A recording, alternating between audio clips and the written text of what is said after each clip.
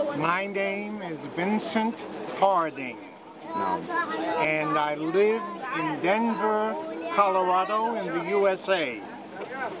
And I am here with a group of other Americans visiting the Palestinian community and their Israeli allies. No harm to keep in mind. Stay on freedom.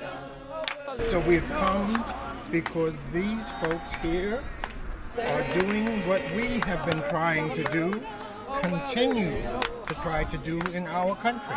It is not about an old thing of the 60s. It is about a continuing, non-violent struggle to transform our country into a truly human society.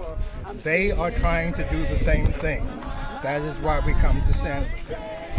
You're welcome, and it's very important for us. And we believe in this way, and we believe in this type of resistance. Freedom. Oh, well, I'm singing and praying with my mind. My mind, it was stay on freedom. Hallelujah. Hallelujah. Hallelujah. Like this?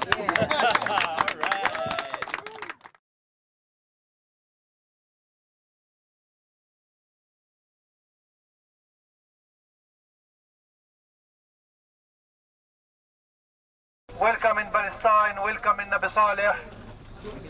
We highly appreciate your visiting and your attention of our issue.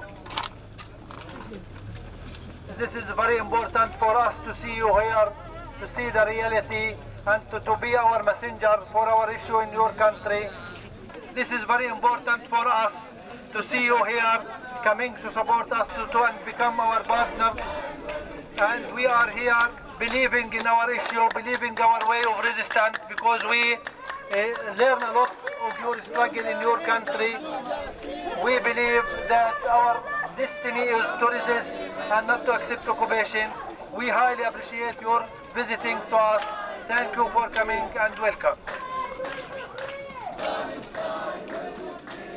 This region, we are around 25,000 residents in these 5 villages. We have just in our village 7-hour weekly supplied water. The settlement take 24-hour daily. For that you see a lot of tanks on the roof of our home. During the demonstration they began to shoot to the tanks with the skunk water. Everyone in the world know now who is the victim of the occupation. We haven't any weapon to protect us, and we face a lot of Israelis, the 5 power in the world, and they have nuclear weapons. And what we can do, and what we can, we just want our rights, and we want to end the occupation. Free, free Palestine! Free, free Palestine! Free, free Palestine! Free, free Palestine! 1, 2, 3, 4! 1, 2, 3, 4! 1, 2, 3, 4! 1, 2, 3, 4! Occupation no more! Occupation no more! We are against the occupation because the occupation harm everyone life in the world. We see the Israeli occupation is the greenhouse for planting the terrorists and the violent around the world. We believe that the women is very important for this type of resistance because the women is half of our society, and it's very important for us to convince our women to participate. In the first demonstration, I injured in my leg, and my daughter, she's injured in her hand. My husband, they arrested him 1 year. 1 year I'll be alone. Rubber bullet. Just my life. very difficult to live alone without husband, without your son.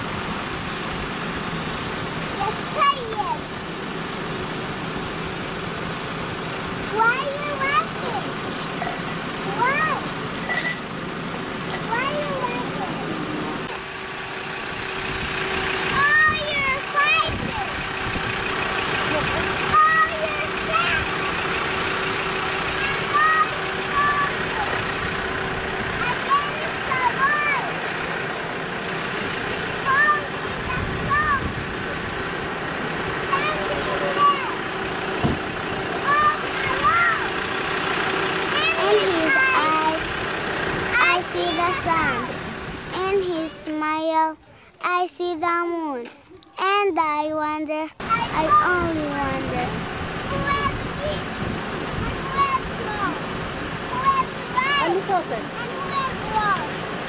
And I wish, only wish, that the truth has a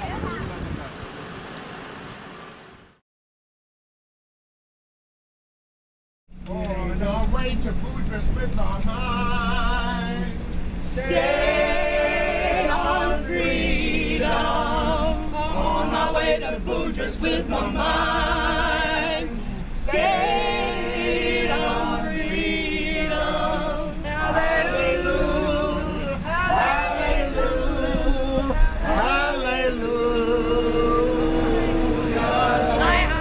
Hallelujah.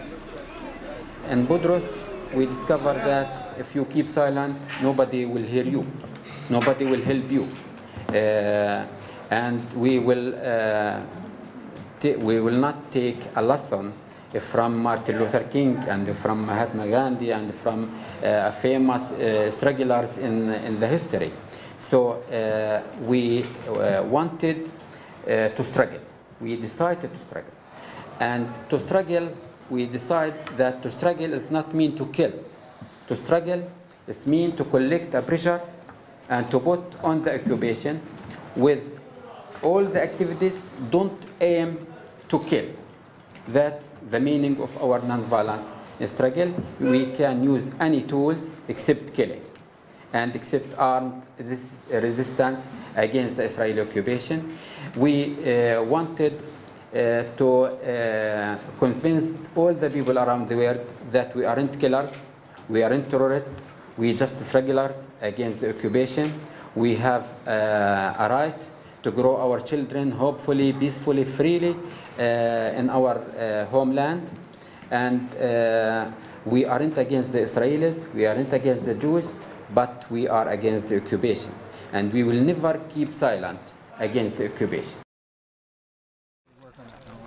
Security do not know about this trip because we've been getting all these emails and you know, Palestinian all over the place. No, I don't mean exactly they do it. أراضي فلسطينية مصادرة من جيش الاحتلال الإسرائيلي.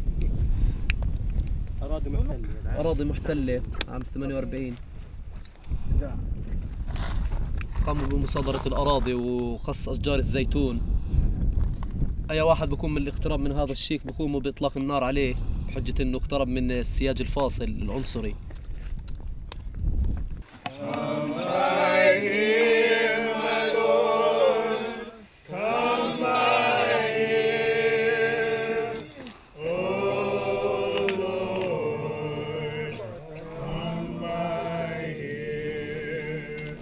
Thank you for the brother. Come by here. Thank you for brother. Come by here.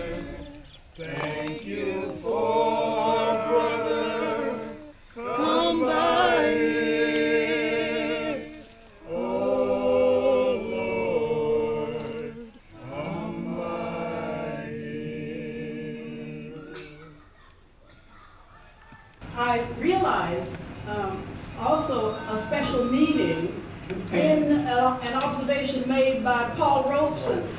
Many of you have heard the name of this very famous African-American singer, Paul Robeson.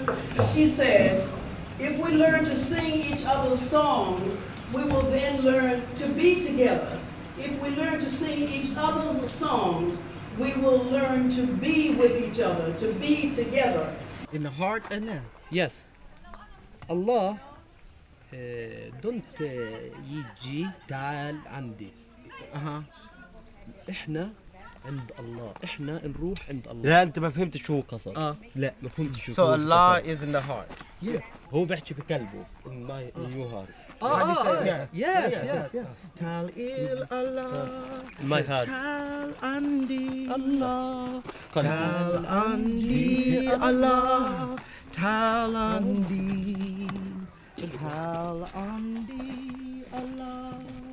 تعال عندي. Continue. Allah. تعال عندي. Done? Yeah. Oh.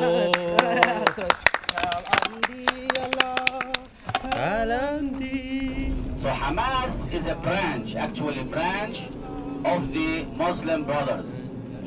And to be honest, Hamas has been created, I'm sorry to say that, but this is maybe part of the fact, Hamas was encouraged to be found by the Israeli intelligence.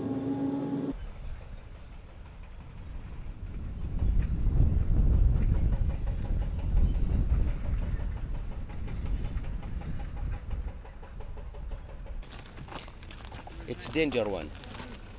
So they shoot it by the gun, direct to the people. So we have many people was hit by this one, in the head or in the eyes or in the chest. So it's very dangerous.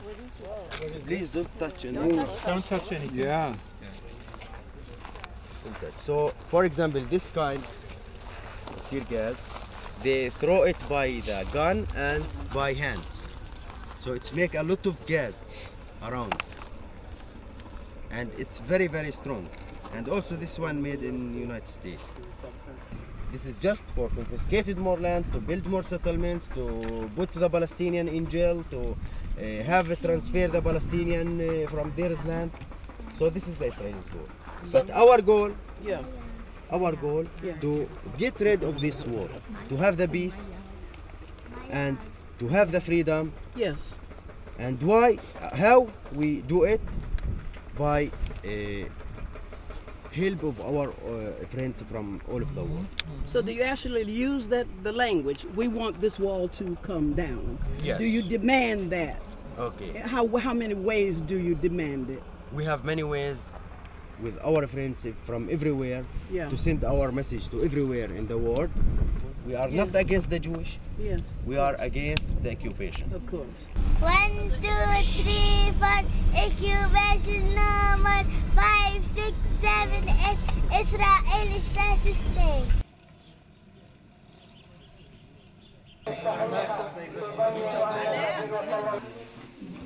The bullet, the rubber, you know the rubber. The rubber, it's nothing, but here is the rubber. Oh, that's hard. This is rubber. This is a metal thing. It's enter the head. When they shoot it, it's enter the body. Look to this. Penetrates, goes right through. So this is the bullet they.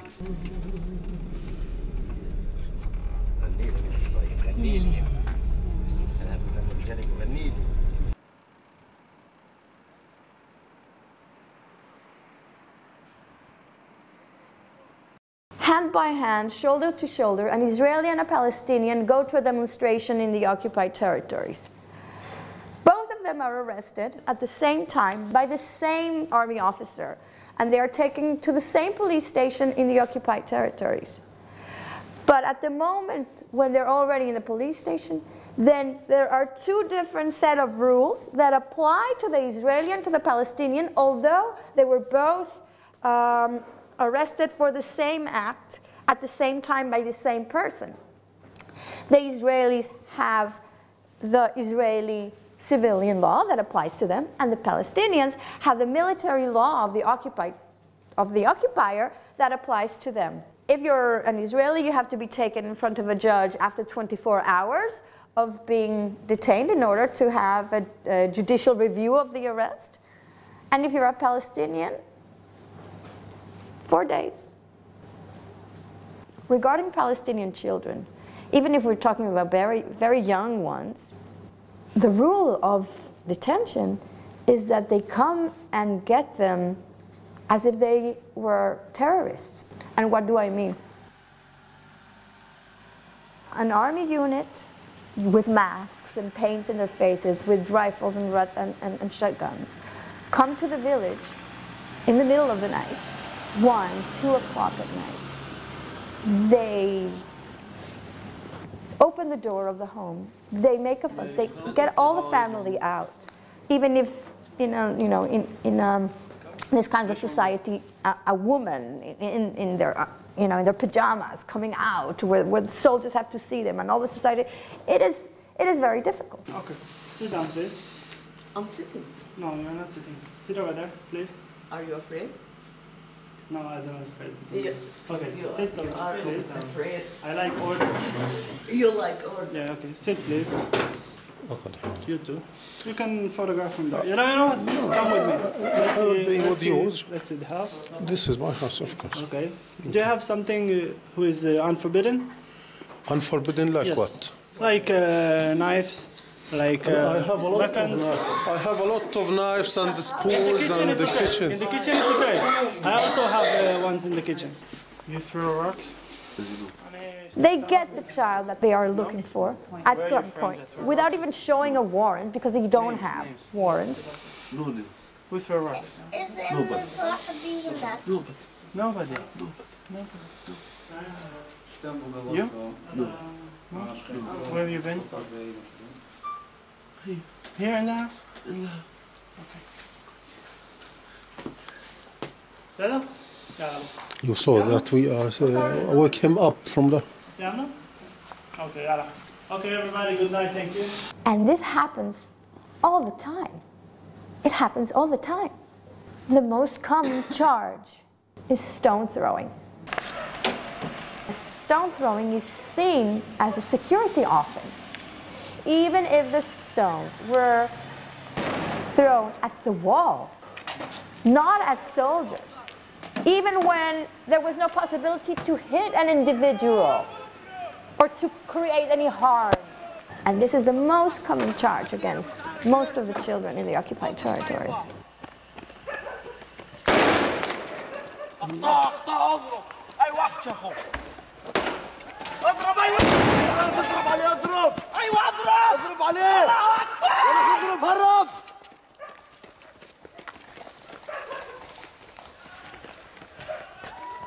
Is there a consciously stated goal, purpose for doing this to children? In other words, what do they want for this?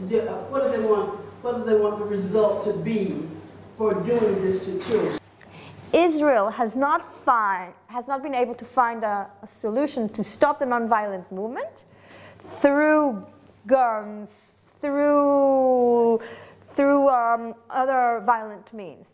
Okay? Since it's very difficult to get to the leaders, they use the children through this means of interrogation in order to incriminate the leaders.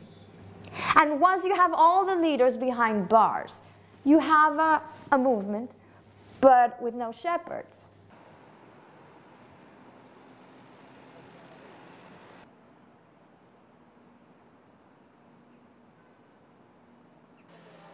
Israel has to take whatever actions it sees necessary to protect its security. And just as the United States went to Afghanistan, they went to Iraq, they went to Vietnam, they went to Korea, and other places to protect what it believed was its security, so too Israel has a right to protect its security, 100%. The security situation that we have to deal with here is very, very difficult. And if I put it very, very simply, I have friends that are alive today because they had a weapon, and I have friends that are dead today because they didn't have a weapon. Today, people can be issued and licensed because people who carry any kind of a weapon have to be licensed. They don't just hand out guns. We're not living in Texas. I know people in Texas that have arsenals. They have many, many more weapons than we have here. And the gun laws in Texas say that if you open your window and you see somebody stealing your car outside, you can shoot to kill, okay? Here, if you do that, they put you in jail. It's a God-given commandment. You're told that you have to protect yourself. I'm wondering if you could say something about what kind of commitment you have to your neighbors, to your non-Jewish neighbors. What kind of ethic, what are you obligated to do, in what way are you obligated to treat them?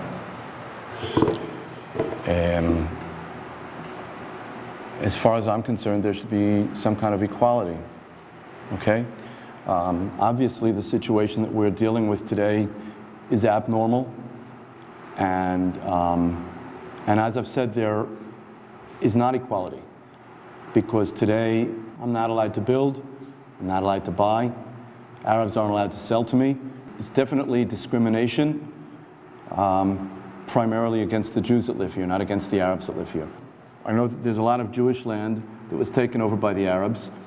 When the British were here in the 1930s, the Arabs here took forged documents to the British and said, stamp them, which they did, and then all of a sudden turned it into their land. So that today when we come back and say, well, you know, it belonged to us, they say no, and they see we have papers that the British stamped and it belongs to us. Land ownership is a very, very difficult issue, and that's why there are also courts. Palestinians who believe that there is a way to break down these walls that you don't like and that they don't like without violence. And I want to know, how can you meet these Palestinians who seem to say the same thing that you do? Ask them to give me a call. If you want, you can work as a bridge. Anybody can call me. I talk to anybody. 3 months ago, I was near my center in Tel Romeda, the place where I stay all the time. David Wilder came toward me and told me, do you see that flag? You will be hanged on the same place, and the birds will eat your body. Fortunately, I filmed that. I filmed him saying that. Many times he attacked me when he was filming, when we had farming days. And all time he's traveling with his gun. Hebron is a military area. Wherever you go, you see soldiers. Wherever you go, you see watchtowers. Wherever you go, you see cameras. So it's very secure for them. We like to live. We like to stay equal. It's about, are we equal with them? Are we in your way? The closure policy is that shops closed by military orders, that the army came to the shop owners and told him or her, you are not allowed to open your shop. If you open, you will be arrested, you will be punished. We have around 550 shops closed by military orders. Many other shops are allowed to open, but the road is closed. The end of the road here is closed. This market used to be the gold market. And Arab countries, all of Arab countries, if you've been in Arab countries, the most beautiful market is the gold and jewelry market. Now it's a rubbish market for the settlers.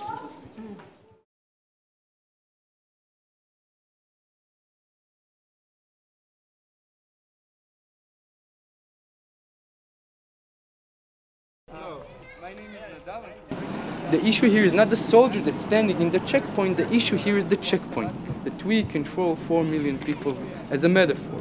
Everyone, or at least most of the people in Israel, goes to the army at the age of 18, 19.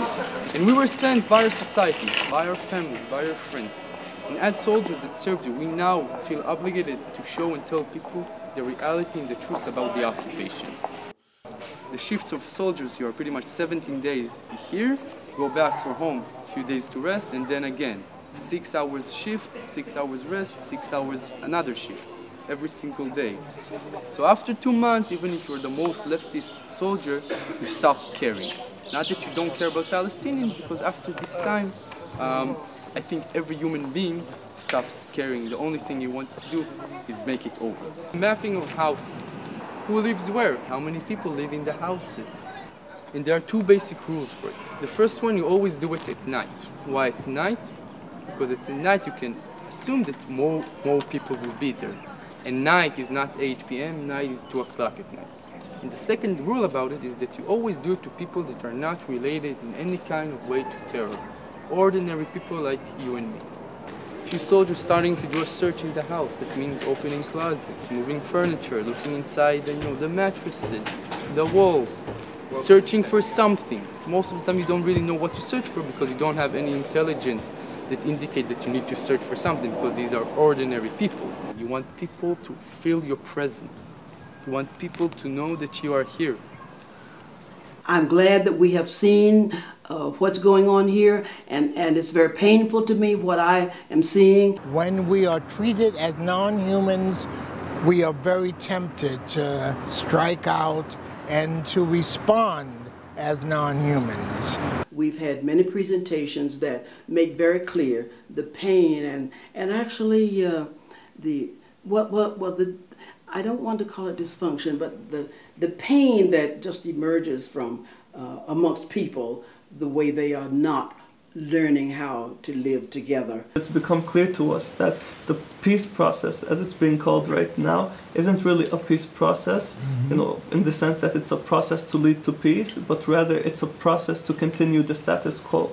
In the meantime, as this process continues and the type of structure and framework it's happening, the situation for Palestinians is getting worse, where discrimination is increasing, violence against Palestinians is increasing, and settlements are expanding. So we're asking for a new way forward, a new type of politics that takes into consideration the people and the people's needs and attempts to mobilize the people to achieve these political results, instead of discussions that have been happening for 20 years now on a round table without any achievements. I'm asking all the world why I live as a Palestinian, this life.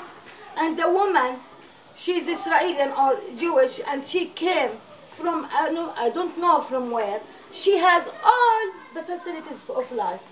She has the freedom. She moves freely in Palestine.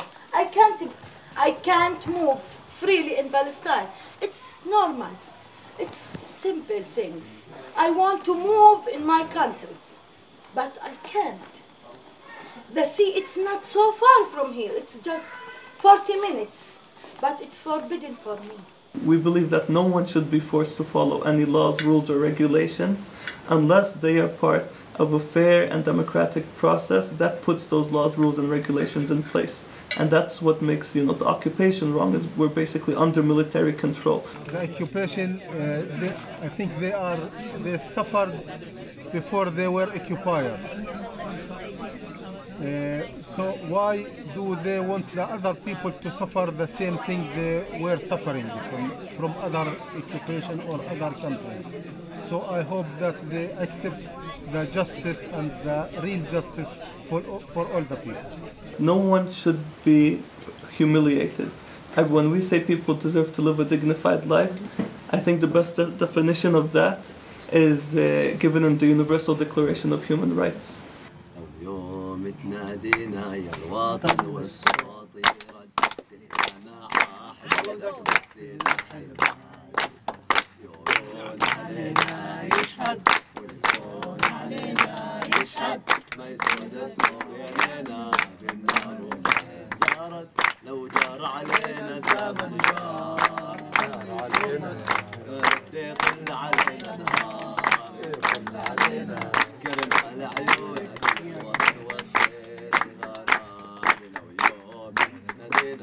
الوطن والصوت يغنى حدودك بالسلاح الماء ينزل امان ياما خيول وفرسان نزلت على الميدان ياما خيول وفرسان نزلت على الميدان